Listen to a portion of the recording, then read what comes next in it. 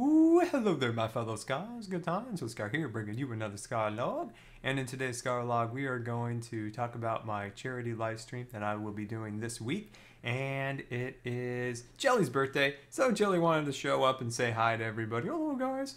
So Jellie's here, keeping us company for this ScarLog. And yeah, today's Jellie's birthday. Tomorrow's my birthday. But yeah, so I hope everyone has been enjoying their summer. It is starting to wind down. We're starting to see the startings of fall, which I always like transitions of seasons. You know, someone asked me in the last live stream, Scott, what is your favorite season? And I was thinking, you know what I like? I like the transitions. I like the from going from, you know, summer to fall or from winter to spring. Those are my favorite seasons, kind of those transitions.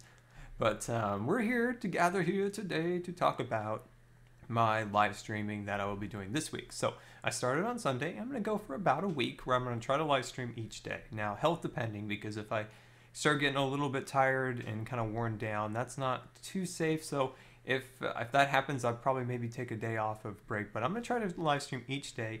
And what we're doing is we're doing it for the St. Jude's Children's Hospital and their Play Live charity event. So what it is you play some live games on Twitch and your viewers, and you hopefully can contribute to their fundraising efforts to help fund their children's hospital. So that's what we're going to do. I wish I would have saw this charity a little sooner because it started around June, so it's going to end in about 2 weeks.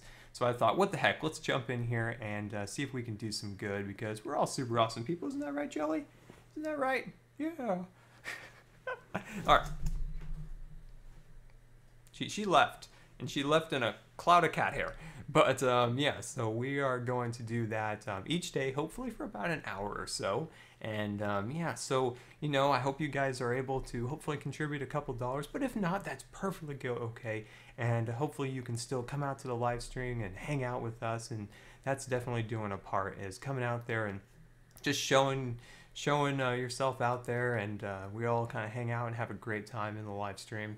Hopefully doing some good work. And yeah, so this is what I love. I love the little charities that we can do once in a while to help other people and leverage our super awesomeness to help the less unfortunate. Now, this hospital is especially a good hospital that they don't charge the families. A family who has a child with, you know, cancer, they can bring their child there to be taken care of by their doctors and not be charged. So that is a huge thing. So this hospital relies on donations and things of that nature to keep their hospital running. So that's a big deal, especially in the United States, when healthcare costs can cripple a family, and this hospital will help those families out. So that is really awesome. So hopefully we can do some good with this live streams throughout the week.